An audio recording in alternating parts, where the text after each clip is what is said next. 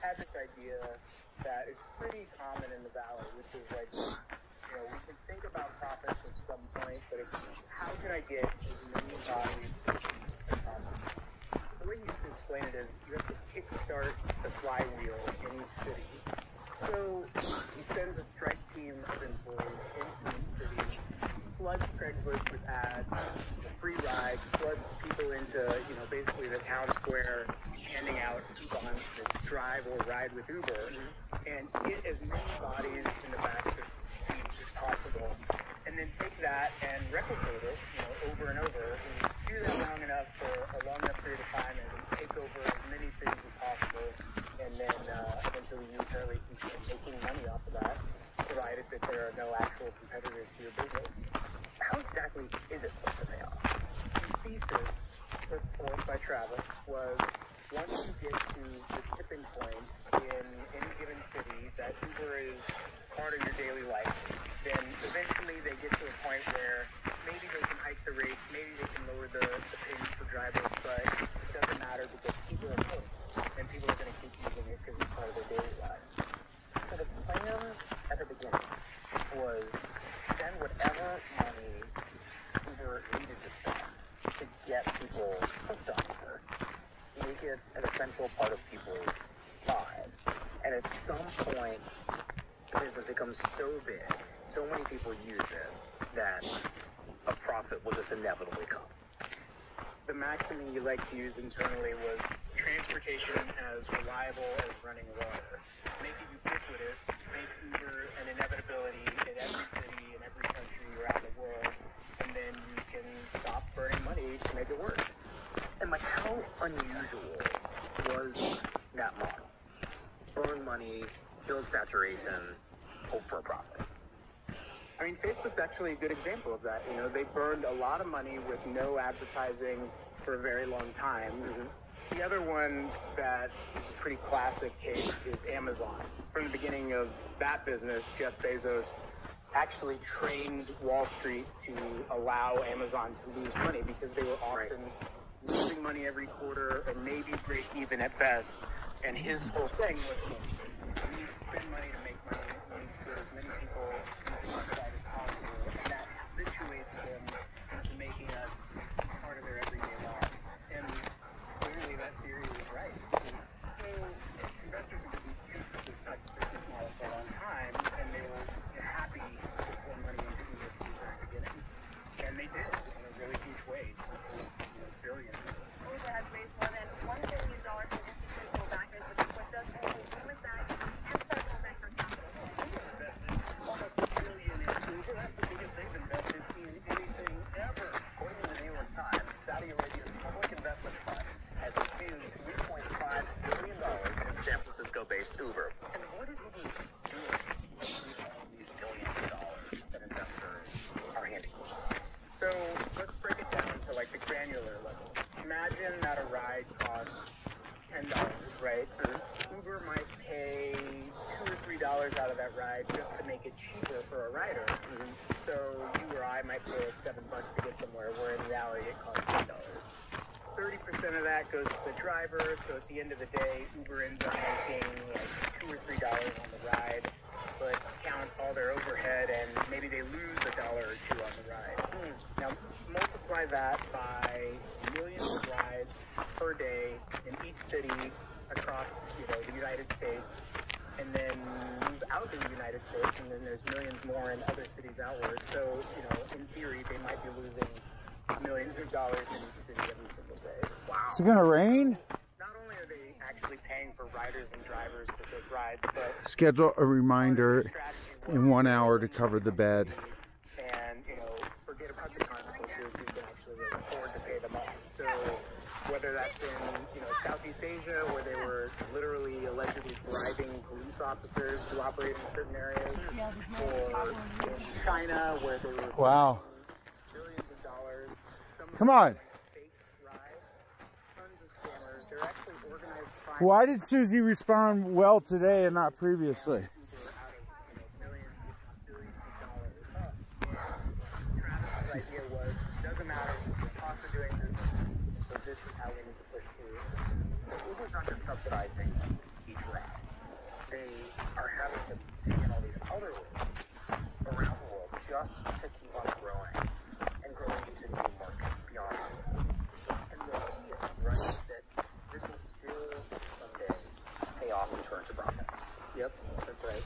Okay, so they're getting a foothold into all these markets in cities across the world. It didn't seem like it was all going according to plan. People were starting to come from runners in the way that it had expected.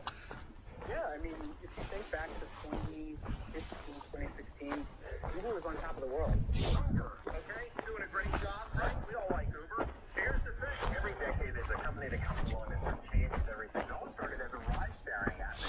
Growing into a global force disrupting the entire transportation industry. The ride-sharing company's most recent funding round giving Uber a valuation of $68 billion. Now that brings They were open in almost every continent. They were actually crushing their competition. Lyft was on its deathbed, basically, trying to get people to use the service, but it seemed Rhonda, like Uber really no. was going to win.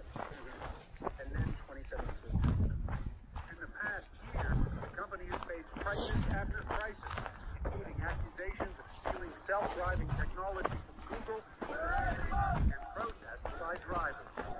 Hashtag delete Uber. Around the world are deleting their Uber app because of Uber's link with President Trump. But today, the CEO of Uber is out. That's so cool that led Travis Kalanick to resign after months of turmoil. Just a lot of this stuff cemented the idea in people's heads that Uber is this great, fantastic company that I shouldn't use the product. And I think the thing that people didn't really quite realize is that actually really affected their business. People started actually using Lyft as a way to say, I don't use this system. I want to drink and sort of like survive this competitor. It's this war that ultimately never ends for them. Susie! Touch!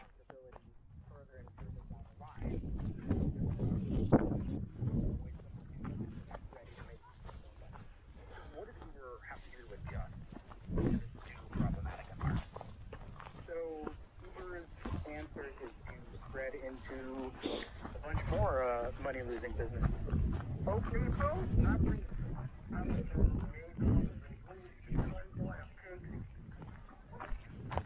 to look out their windows. Hey, who are you two? They started moving into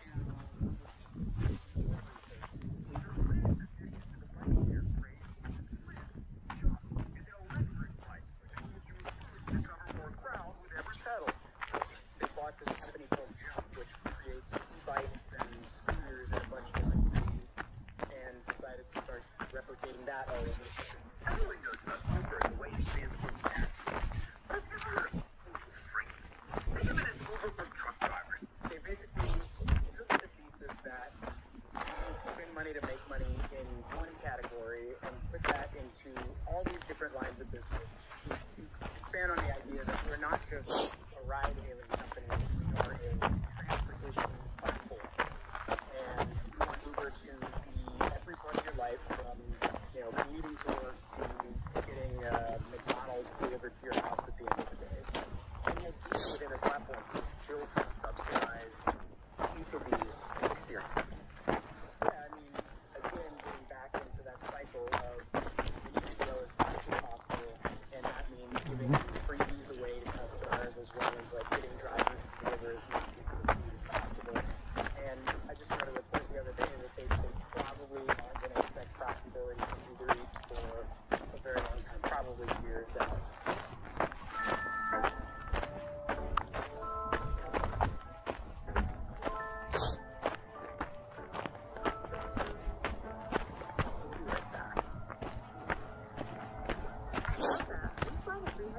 around the world. That's 300 cities where everyone does the same thing as you. That's 300 cities for the people in those 300 cities think they're the only ones who know about that one place. 300 cities where people miss someone in one of our other 299 cities. 300 cities where people sing in the car, or in the shower, or both. Poorly. Delta isn't flying to 300 cities merely to bring us together, but to show us we're not that far apart in the first place. Delta. Keep flying. Wait, so let's talk about Susie said earlier, this theoretically can work. It has worked for Amazon, for Facebook. So what is the way we non-functional about it? For 15 years of Amazon's business, they spent building out warehouses. They spent building infrastructure, things that easily replicated by a bunch of competitors. The first 10 years of Uber's business were just been growing and creating this network, but as it turns out, you can catch a ride from anyone and not really care much about who you're getting it from. So, whereas Amazon, I'm locked in. I have my Prime subscription. I'm not going to go to Walmart.com or Gift or whatever because Amazon's hooked into my life. But Uber, I can give or take depending on what service I feel most comfortable with. So add to that the idea that Uber's brand has been constant and sort of seated with people in their minds, and the idea that they would go to a competitor like this. Go, go, go, go, go. China, Brazil, a whole lot of India, and what has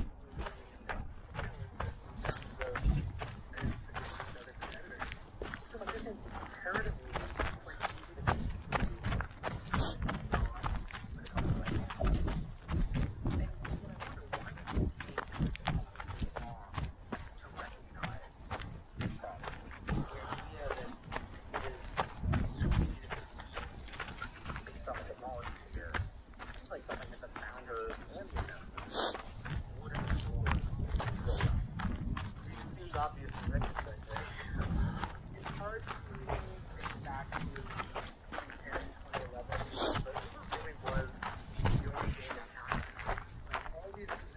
Hey, Laura, you got Susie or?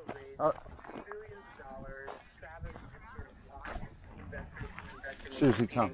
Susie, come. And it seemed like Susie, come. they were remaking the whole economy, right? I remember when the idea of the gig worker was Howdy. totally novel and new, and they were the ones offering it to folks, and this was going to upend how people were working.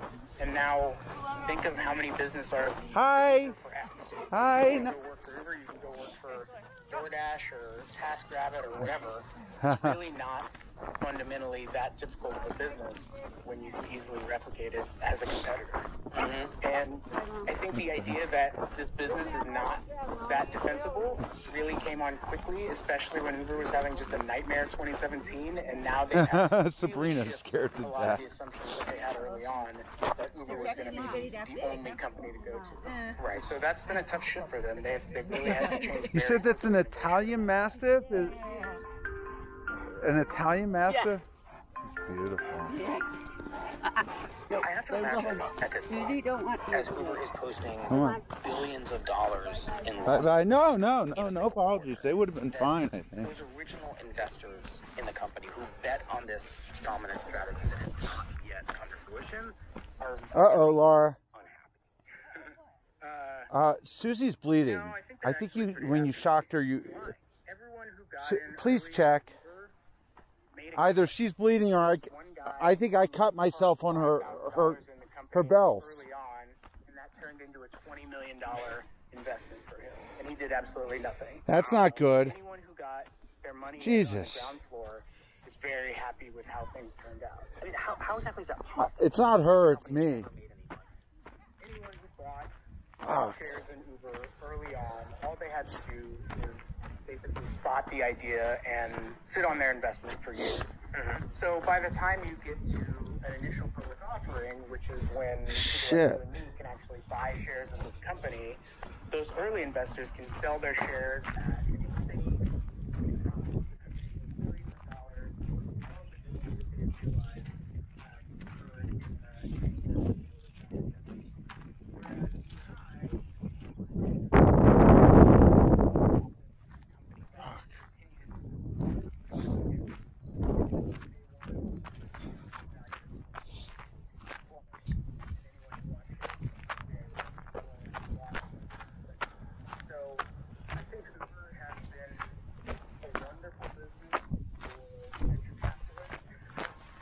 I'm glad we figured that out.